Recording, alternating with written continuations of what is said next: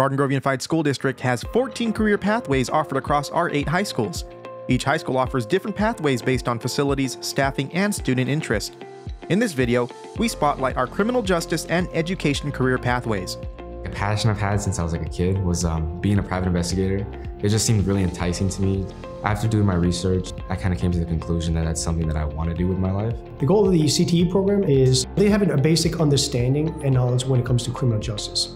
So anywhere in criminal justice, whether it's law enforcement, police department, or crime scene investigations, or if they want to become even an attorney or a judge. It was great working with Mr. Carney because he's had a lot of past experience in the career, and it's not just as a police officer, but in the SWAT team. We start with the introduction to criminal justice, which gives you the basics of the law. A lot of people aren't aware of their own rights, and I'd say that's like the biggest beneficiary of taking the class is knowing your rights as an American citizen. That will definitely help me see law enforcement a bit differently. It will help me understand why law enforcement performs the way that they do. And then the next class is prerequisite to forensic science, so CSI. We're doing fingerprinting, hair follicles, and crime scenes. I'm a fire cadet with OCFA. I'm going to go for EMT school and then try to pursue a career in firefighting. It's just great knowledge to have, so it's going to set you up for a lot of things in life and more opportunities and open a bunch of doors for you. It sparked my interest, and I could learn a lot from it, and I could help other people. It's important to have firefighters, law enforcement, and just first responders, because if they're not there, then who's going to take care of the community? The CTE pathway I'm in is child development education.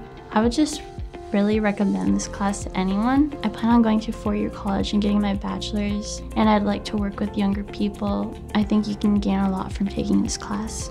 I have a master's in education, a master's in early education, and I have a doctorate in administrative leadership.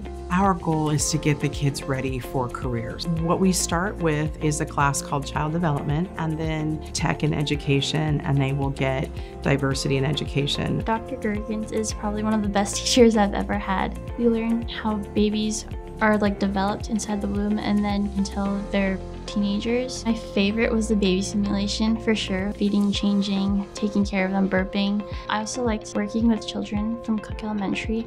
Every Friday we would walk over there. Sometimes they're taking a quiz and we just help them. We also wait until recess and then we just help the kids with any recess activity that they need. You learn a lot with kids. I'm trying to be a pediatrician.